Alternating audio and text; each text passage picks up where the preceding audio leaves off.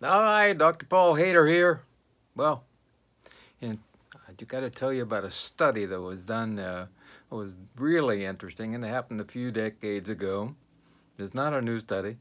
They took a whole bunch of people, about 300, and they put them in a theater, and they had catheters in them to collect blood, and they had them watch comedies.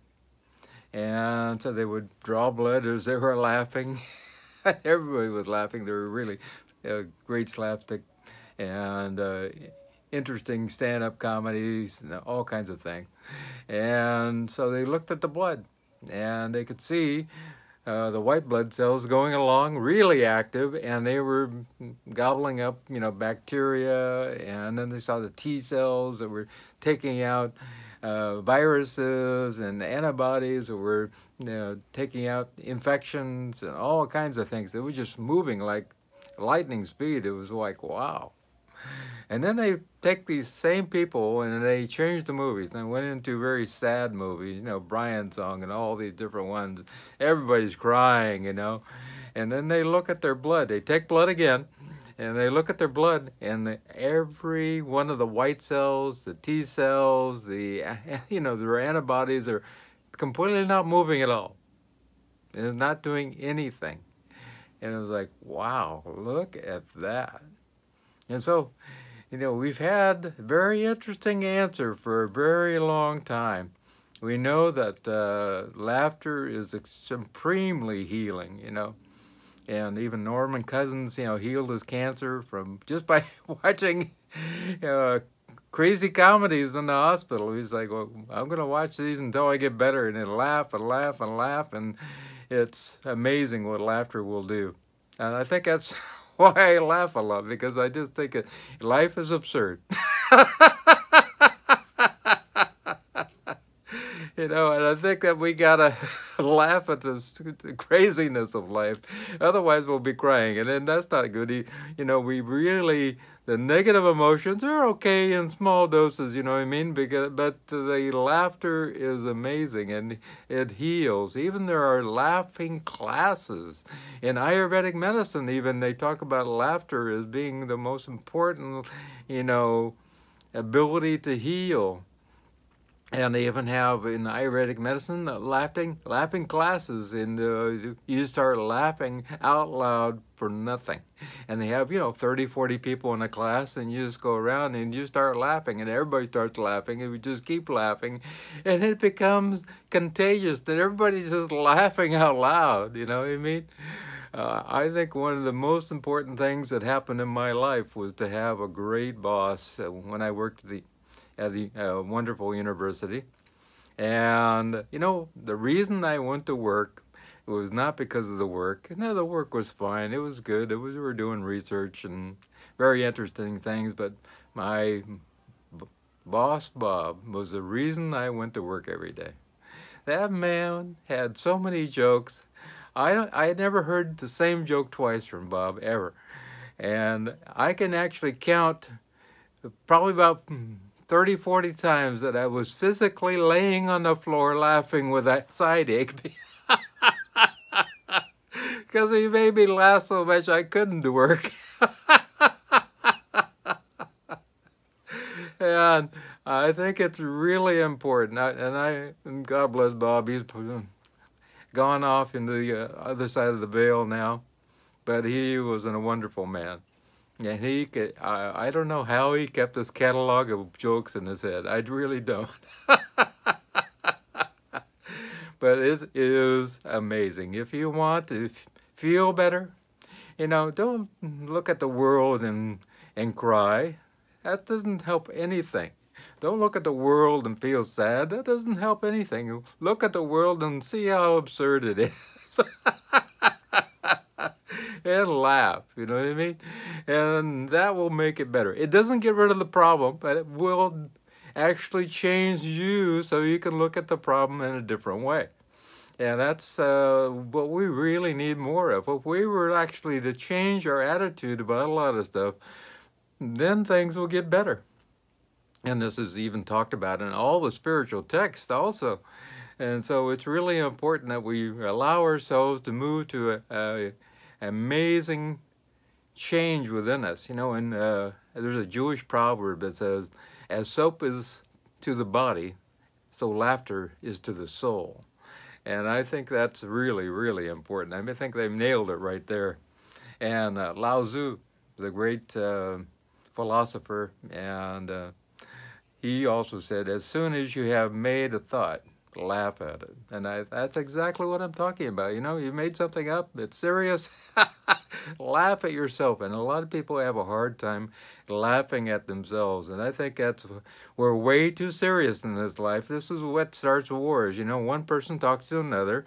This is, you know, they become very serious and then they end up creating problems and we end up with wars. So we really need to lighten up. And start seeing things in a whole different way. Even Plato said, you know, even the gods love jokes. Even in the Quran, it says he deserves paradise who makes his companions laugh. And I think that's true.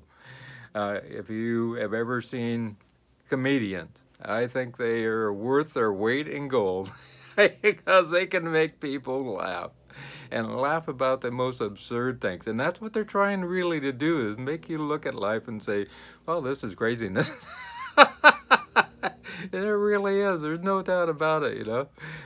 We need to be absurdly full of silliness. And anybody could be silly in this day and age. I think that they are amazing because we need to lighten up. We need to be silly. We need to be crazy. You know, we need to be light-hearted about everything in the world. Also in Proverbs 15:15 says, "He that is of merry heart has a continual feast." And I think that's really important because, you know, if you ever met anybody that laughs all the time, you like being around them. You just admit it. I like being around those people too. There's no doubt about it. So we end up even enjoying the feast with them. So why not, you know, enjoy the feast even by ourselves? I think that's really important. We can get rid of viruses. We can get rid of, you know, you know, the cancers in our lives with just laughing. We've shown this. We can get rid of bacteria. We've shown this, on and on and on. Laughter is the best medicine, as they say. And there's a lot of different people who have talked about this. There was a Dr. Madden Katrana. I have not seen anyone die of laughter, but I know millions who are dying because they're not laughing. And that's what we're at right now. People are dying because they're not laughing. And I see people contact me all the time. They're so serious about everything. And this is exactly the problem, because when we get these serious emotions going on, our immune system is depressed, like I told you in the study. All of a sudden, the white cells are not doing their jobs. All of a sudden, the T cells are not doing their job. All of a sudden, the immune system is totally depressed. The antibodies won't do their job. So we become, what? Sick. You know, we're sick of heart to begin with, you know what I mean? Because we need to be merry. So it's allowing ourselves to change everything deep down inside. Now, this doctor also said, if laughter cannot solve your problem, it will definitely dissolve your problems. So you can think clearly about what you can do to change all this. And I think that's really important. You know, Viktor Frankl was in the concentration camps. You know, I think it's very interesting that he went through some very hard times. And he said, I would never have made it if I could not have laughed. It lifted me momentarily out of horrible situations, just enough to make it livable. And that's what we need right now. More laughter, less tears. You know, of course, you know, we allow to let our feelings out. There's no doubt about that. But laughter is the best medicine. And I think Sid Caesar, God bless his soul, He is a man who used to make us laugh all the time. He said, if you have no tragedy, you have no comedy. Crying and laughter are the same emotion. If you laugh too hard, you cry, and vice versa. And I love it when I laugh so hard that I start to cry. This is the best medicine there is. You know, better than getting a flu shot. It's better than getting, you know, a pneumonia shot. It's better than anything. Have you met people who are extremely healthy who laugh all the time? I have. And I think a lot more people need to do this. We would have a lot healthier world. There's no doubt about that. Even Benjamin Franklin said, if you would not be laughed at, be the first to laugh at yourself, you know? And a lot of people have a hard time with that. Oh, everything's serious, you know, and I can't laugh at myself. But I can laugh at myself all the time, all day long, you know, all the things I do. A lot of it is craziness. What most people do is craziness, you know what I mean? And just make open-hearted laughter about the whole thing. In Judges in the Bible, it says, let your heart be merry. And we're being told this in all these spiritual texts, even Lao Tzu and in the Bible and all these different things. They're talking about the fact that we're supposed to laugh all the time and be lighthearted about everything. There's Norman Cousins. Laughter serves as a blocking agent, like a bulletproof vest. It may help protect you against the ravages of negative emotions that can assault you in disease. And negative emotions are the things that we seem to be collecting right now instead of the opposite. So we need to collect a lot of laughter, you know. And look at your day. Look at your day every day.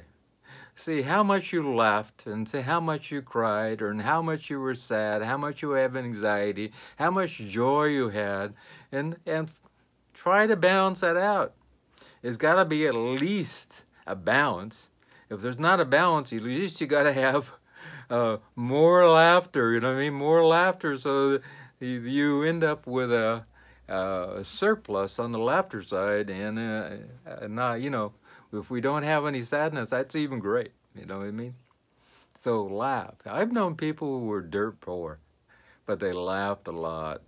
And that I think that keeps people from succumbing to disease. In fact, I know one man who has some physical problems going on, but I think this man keeps hanging on because he laughs all the time. And doctors keep telling him, you know, you have, you know, maybe a year or two, but, you know, it's been 10 years.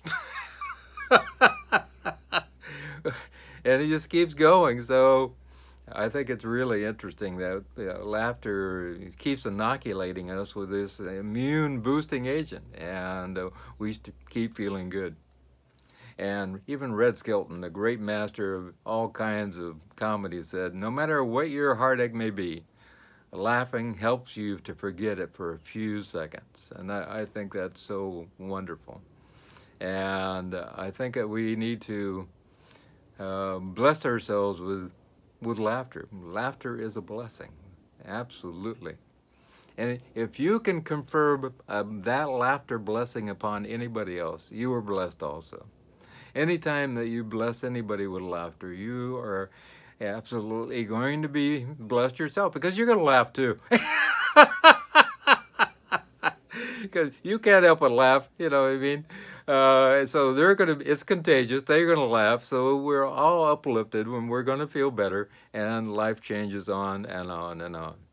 Even Mark Twain said, the best way to cheer yourself is to cheer somebody else up. And I think that's really true. We need to have the contagious moment of laughter and to cheer somebody up and change their life forever. William James said, we don't laugh because we're happy. We are happy because we laugh. And I think that's one of the things we got discombobulated right now.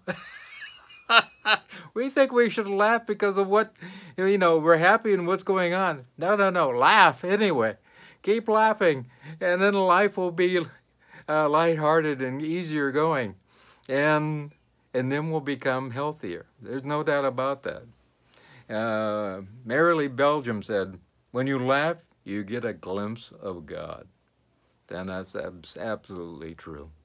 And the more we do this, the more we uplift ourselves, the more we laugh, the more we have a smile on our face. You know, I want to have this permanently etched in my face to the day I die, and I'm going to die with a smile on my face, and hopefully in the middle of a laugh. So allow yourself to move away from the sadness, you know, and move away from that, all those negative emotions, you know, the anger, the hate. Move away from all the sadness and heartache and anxiety, and start laughing. And bless you if you make somebody else laugh. And I just want to leave you with that, and I hope you will become you're a comedian in your own right, and go out and help others to laugh. And because everybody can make people laugh, you know what I mean? Yeah, if you can't figure out a joke yourself, go look them up. There's a million of them on the internet. And they will help you to make other people laugh. And most of all, remember, if you care to subscribe, I really appreciate that. If you want to get a hold of me, you know, all my contact information, hit show more, and it's all down below. My email, my phone number, my Skype address is there. Also, remember, I go to bed at 8 p.m., so Eastern Standard Time, so call early. But if you call and leave a message, if you live in the States, I'll get back to you. If not, please email me if you live outside the United States. And I'd love to hear from you, and all my consults are always free, and so please contact me, and I'll help you in any way, shape, or form that I can. And also, if you care to make a donation, that is greatly, greatly appreciated.